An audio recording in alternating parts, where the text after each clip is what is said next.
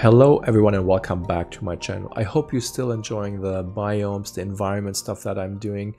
As you can see, I'm really enjoying myself and I'm just outputting them as much as I can in my spare time. Yeah, this one again, a backcountry biome inspired by Red Dead Redemption. I love this game, played it a bunch, and I hope you like this video. It goes about creating the terrains using a new tool set that I'm testing out, and then it also uses the usual scattering tools, Labs Biomes, and all the fun stuff. And as usual, all the scene files are on my Patreon. I've got quite the extensive library of scene files now, lots of new workflows, lots of Houdini stuff. I started out with lots of Arnold and Maya stuff and then transitioned slowly to Houdini, also using all at times, but at the moment using Comma.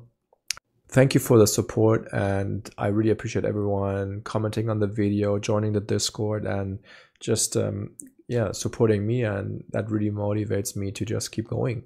Thank you everyone. Let's get into this, and we start out in Nuke this time and we go then to Houdini and back to Nuke. So yeah, let's go. All right everyone, so we are starting out in Nuke today.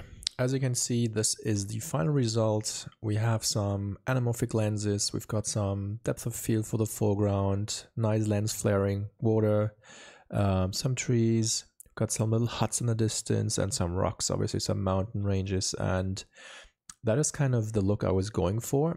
I have my references up so you can see what inspired me to do this. So initially it's obviously just some prompts, AI generated, for, I don't know, some ideas. Obviously they look at the sun as in the foreground, which is quite stupid, but I like the kind of the feel of the sun, the placement, the little swamps. So this is kind of the reference I used, and it kind of reminded me of Red Dead Redemption. It's kind of that era as well. You can see these are the huts with the trees. I didn't have rocks or bigger shrubs, but I've got similar things, and obviously I'm missing the rider. But yeah, that is my refs, and I think it's not too far off. I think they guided me pretty well in terms of creating this. And now I would say let's hop into Houdini and have a look what has been done. As usual, I am working almost fully in Solaris, which is Labs, which is the USD framework in Houdini. And in all my previous videos, I learn and create more different workflows and build upon things. So you will notice things that are very similar to previous tutorials or previous scene files, but every time I'm just improving and, you know, trying to get better.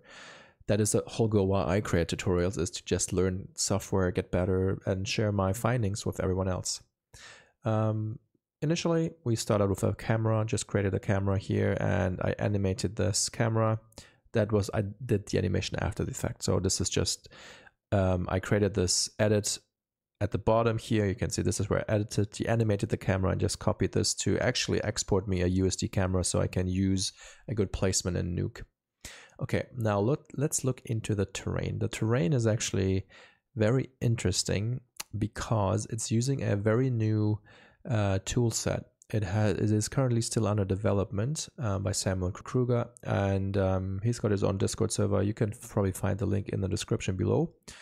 It's Kruger Terrain Tools is the kind of abbreviation for it. And yeah, as you can see, I've got quite a few of those nodes. It's you can find it in tab menu on a Kruger Terrain Tools, and there's very cool stuff. And it's kind of very unique way to working. It's similar to Gaia, lots of tools from Gaia and other DCCs, but it's kind of all obviously working in Houdini, and it's super powerful. And it's still in beta or even alpha, I don't know exactly, but keep an eye out to get this. It's really nice and gives you a lot of control to create really stunning environments. As you can see, it's kind of doing something because I have some templated node at the bottom, the mesher, so it's doing everything at the moment, but I can, I guess, just cancel this quick. Just walk you through the initial setup phase. Anyway, so height field, at the moment I've got it on 2048 resolution, and then essentially it's similar as a guy. You can just create mountains and place them using enter. So I can just place them wherever I want, and you can stack them, and I stack quite a few of them. You can see now this is my mountain range for the foreground, and if I look through my shot camera, you can see this is my camera. So I had two views open, and then I was placing these mountains using the different view. And at the bottom, this is kind of my basic terrain. So you can see these are the basic mountains I placed. Then I'm resampling the height field to 8K, and then I'm noising it up, adding just a little bit of breakup to everything, doing a little bit of blurring for these masks, and then I'm applying the terracing, which just gives me some nice details on the cliffs. You can see that. Nothing too crazy, honestly. Then I'm doing more masking, and then comes a crazy cool node. It's called smooth fluvial erosion. Oh man, can't pronounce that.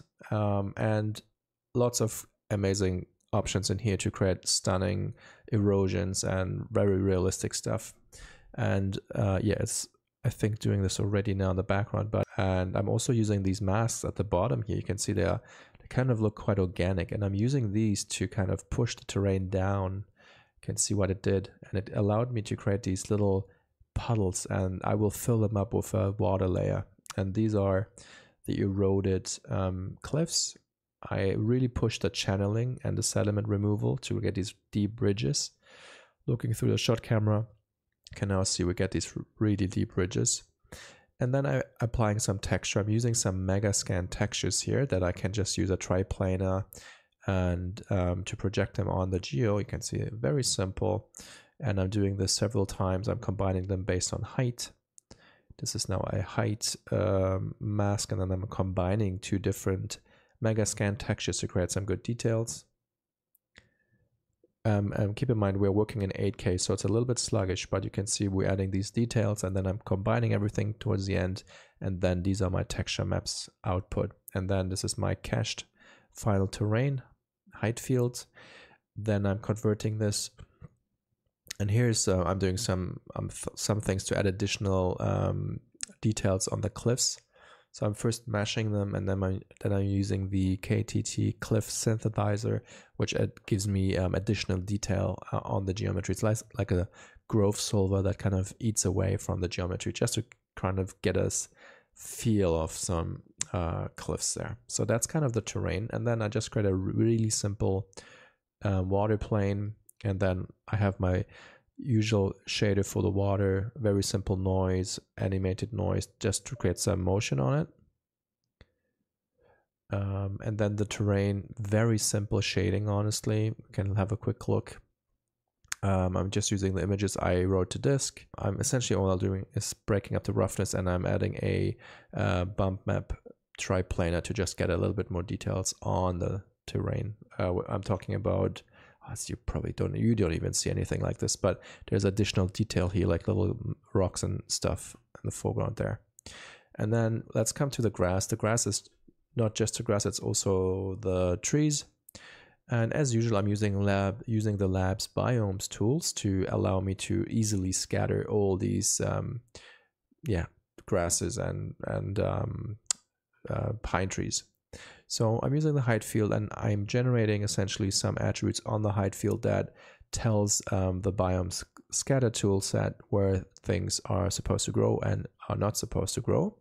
And if we look at the scatter itself, you can see that we have these three different species. Some are growing around the water puddles, so this is based on precipitation, based on rain. They grow only close to the water. And then I'm adjusting the height per where the pines grow versus the shrubs grow with temperature. So I can say they prefer a certain temperature value, and then they will only scatter in those areas. And you can see that it's what's happening. So the greens are the pine trees, and they kind of stop growing at this height. So because it kind of goes higher and higher, it has a minimum height, essentially a minimum temperature and a maximum temperature. And then the white is the bigger shrubs that grow around the water, and the pink stuff is essentially just basic grass. And then I'm instancing everything to make it work in Labs. So you can see if I zoom in here, this is kind of everything in the viewport, and then it's when we hit our poly limit, it just creates bounding boxes. Names, I wrote everything to disk, the scatter points. And then we are already in most of the heavy lifting done, I would say. And then it's actually, let me think, what else we did? We did some placement. I scattered some debris all over the place based on height fields as well. You can see additional rocks scattered all over the height field, all over the mountain, similar as my previous tutorial. Just creating a height field scatter, generating all these points using a height field mask by feature, and then we're just creating a single rock that we just copy 2 points on everything. So very basic stuff. Similar, again, I copied these notes from my previous tutorial. These are using logs essentially, and I'm scattering just kind of broken logs, old trees or whatever all over the ground, and you can kind of see them here as well. Actually, what did I press now? It's not that straightforward to see, but it's like these things. There are some logs all over the place. Really simple, really hard to see, but I think they add in the end to the overall image. Let's see what else. We've got a cabin. This is just a free house textured. I just found this on the internet, downloaded that, put that in here, placed a couple of them, moved them up and down from the shot camera. Not even sure why we don't see them at the because I need this file transfer. So they are here essentially. And then we have some hero trees. They are just imported USD trees, and I just placed them in the foreground. There's one and there's the other on the left. If you view from here, I just, instead of scattering them and hoping they would grow where I wanted to, I just created these hero trees and placed them where they were supposed to go. And then we got the camera and the volumes. So the volumes are created in a different scene. And we can have a quick look at them, but this is what they are. It's very basic volumes, and I just used them and placed them where the houses are. Yeah, that's kind of that. And then everything comes together, and I have my render settings. I've got my CryptoMat outputs. And then, yeah, outputs are, one cool thing I learned is you can denoise AUVs as well, not just the beauty. So usually this is on C. If you put this on wildcard, essentially, this will just denoise every AUV, which is quite handy. And then I rendered with 64 samples in 4K, had added more diffuse bounces, and then rendered everything. Let me think. Yeah, and then back in Nuke, the most noisy pass was the indirect spec after denoising. So this is this pass. If I play this, you can see, oh my god, look at this. This is the comma denoiser with really low sampling granted. And I'm using the Neat Video tool.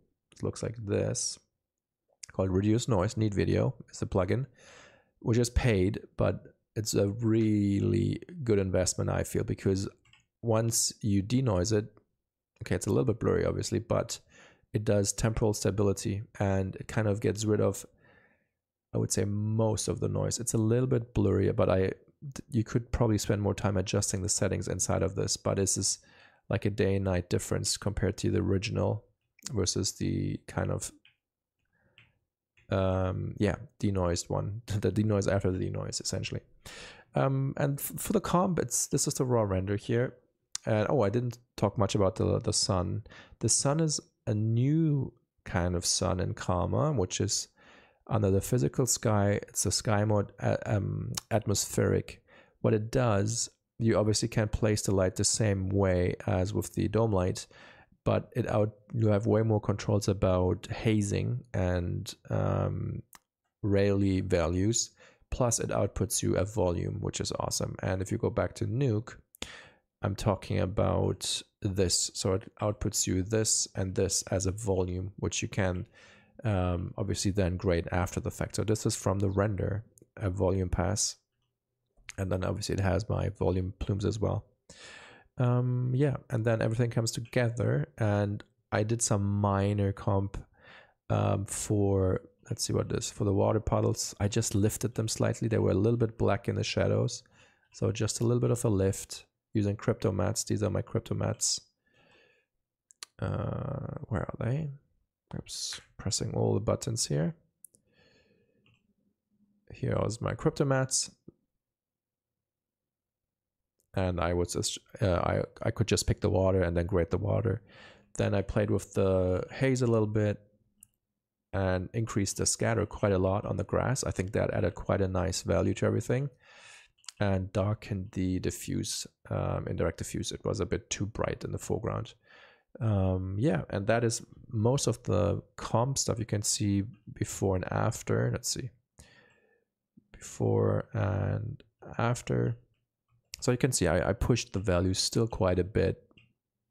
Maybe this is not great what I did here. This was too much. That's probably the volume that I lifted. No, which one is it? Oh, is it this one? Oh yeah, okay, maybe I shouldn't have done that. I used a Z-Pass to lift the trees here, but yeah, probably should have done that. Maybe I need to rerun this. And then using ZD Focus to apply depth of field. And on the right, I tried to use a sky and place it with the camera, but I in the end didn't do it because I kind of like the sky.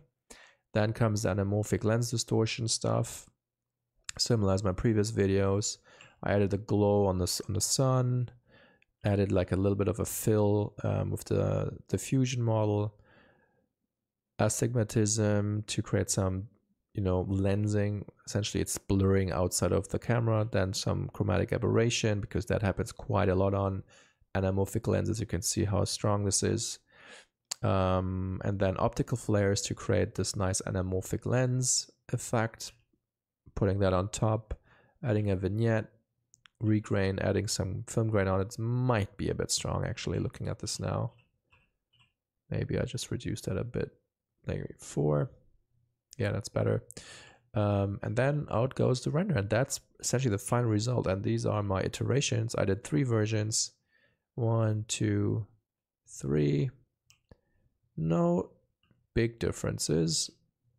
Played a bit with the water, the shader, and then I added more detail on the rocks here. And then obviously now we changed it up. So my V4 that we just did live is now this versus this. So yeah, this looks crappy, and it's better if I fix this and rerun it.